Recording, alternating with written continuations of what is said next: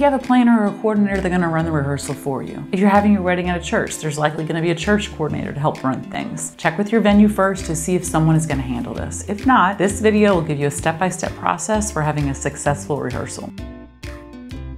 If you are the bride or the groom or a parent of either, enlist the help of a friend to help you handle running the rehearsal. You need to rehearse, and that will be hard to do if you're running a rehearsal. Watch this video and then send it to someone who can help you do this job. Here is our step-by-step process. Before running a rehearsal, take some time with the bride and the groom to walk through the ceremony space.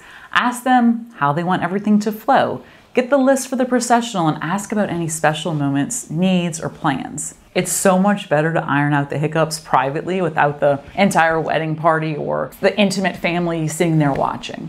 On rehearsal day, arrive 15 to 30 minutes early at the ceremony venue, orient yourself to the site, figure out where the restrooms are and where you're going to position the wedding party on the altar. If the officiant is attending, introduce yourself and review the rehearsal plan. If you have a timeline or any sort of information for the attendees, put their names on them in advance and hand those out as people arrive. Then you'll know who you were still waiting for when you still have their information in hand. 2 to 3 minutes after the scheduled time, start getting the attendees' attention. Keep in mind that venues have a limited time for rehearsals, so that's usually about 30 minutes.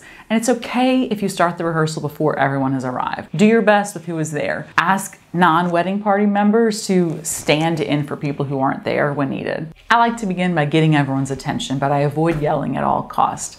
I just start talking. So start with a louder comment that does not directly ask for quiet, but it's clearly a little bit louder than the noise and indirectly addresses those who are talking. So welcome everyone, let's get started. Then ask everyone to come to the altar area to begin. Then once everyone's quiet and attentive, then introduce yourself and the officiant.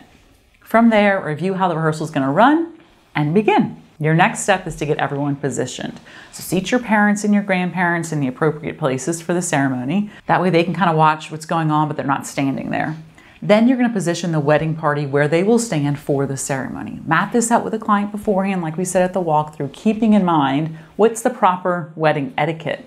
Take care to space the wedding party evenly, standing at an angle towards the guests and the couple, with the attendants at each end a little more forward than the maid of honor and the best man. This looks better in pictures and helps the guests see each person in the wedding party better. Bridesmaids should hold their bouquets in front of them below their waist at their belly button, and groomsmen should decide on clasping their hands in the front or the back of their body or placing their hands at their sides. Everyone's got to do the same thing.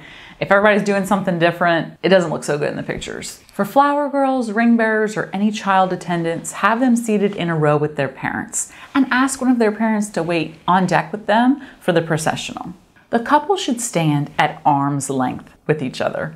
In other words, they should be able to hold hands during the entire ceremony. So couples tend to want to make some space during the ceremony for the officiant to be seen. And that just makes the couple look like they don't like each other in pictures. So I'm going to repeat that. Stand no further than arm's length apart. If you stand too far apart, you really are not going to like those pictures.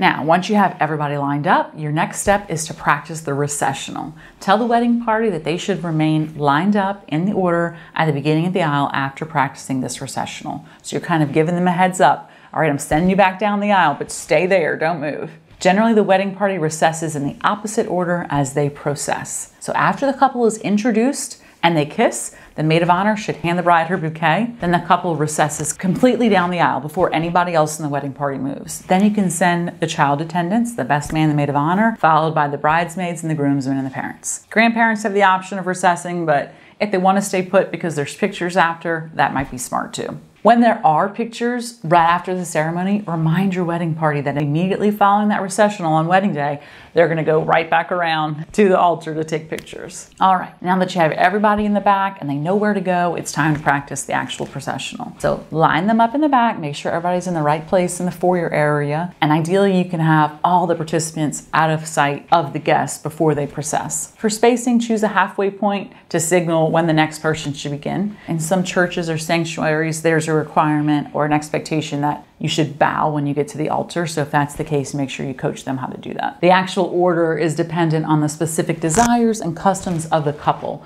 So you can consult Emily Post's Wedding Etiquette for special situations. Men are usually on the right, women on the left, except in the case of the bride and the father who are flipped. Check out our video on wedding processionals here. For two brides or two grooms, ask them if they have a preference. If not, suggest that they both walk with both parents and decide between them who is first. Have the first set of parents remain standing so that they can embrace each other when the second person reaches the front with their parents. There are a few extra moments to choreograph with the attendees to have a smooth ceremony. First is standing for the bride. The mother of the bride traditionally stands to signal to other guests to stand for the bride. So discuss with the mother of the bride about her role in doing this. Her cue is when the doors close or the final attendee processes. Let her know that if she forgets, you'll signal everybody to stand. Next is the handoff. In a religious service, the father of the bride should kiss his daughter and then shake hands with the groom. If appropriate, he then bows towards the altar and sits. Then the bride and groom bow and approach the altar. But we always try to remember, we tell the dads, hug your own child first and then shake hands with her fiance. If other parents are involved in the handoff, they kiss their child first and then the in-law to be. Sometimes parents of the couple also greet each other during this time. The next item that you need to choreograph is fixing the train. So review with the maid of honor how she should fix the train. When the bride takes her place at the altar and is still holding her own bouquet, the maid of honor hands off her bouquet to the next maid. So then she has her two hands free. Then she fluffs the train. From there, she places her hand on the bride's shoulder, takes the bouquet from her, and then takes her place. Sometimes the bride wants to hold her bouquet during the ceremony, and then the maid of honor can wait to take that bouquet till right before the vows when the officiant says, please join hands. So that's a signal like, I can't hold my bouquet because I have to hold hands. And she hands off her bouquet to the maid of honor. The next part of your rehearsal is like the meat, the review of the ceremony. And that's usually the easiest part for you because the officiant is going to take over. At that point, the officiant will review the script for the ceremony, highlight any important moments like any roles of the readers or the vows or the final exit. Next is the kiss. So remind the officiant that it's best if he or she sort of steps aside for that kiss so he's not in all the pictures. Then you'll close with a thank you and a reminder that you'll be available at the ceremony to remind everyone all about everything you discussed today. Distribute any remaining paperwork or ask a member of the wedding party to hand it off if the person wasn't able to attend. I hope this guide will help you have a successful ceremony rehearsal. If you're looking for a coordinator in Southern Louisiana or Mississippi, fill out our online form and we'll get back to you within a business day. Thank you for watching our show and happy wedding planning.